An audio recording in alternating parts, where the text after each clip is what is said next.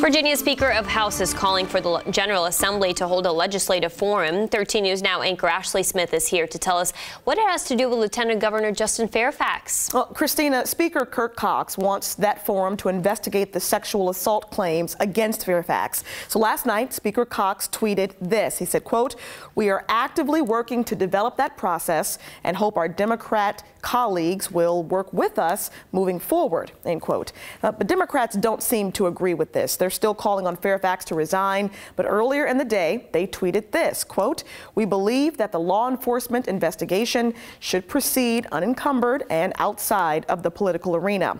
Now, one of Fairfax's accusers, Dr. Vanessa Tyson, has agreed to meet with the Massachusetts DA. The lieutenant governor has repeatedly denied those allegations and said he welcomes a law enforcement investigation. Ashley Smith, 13 News Now.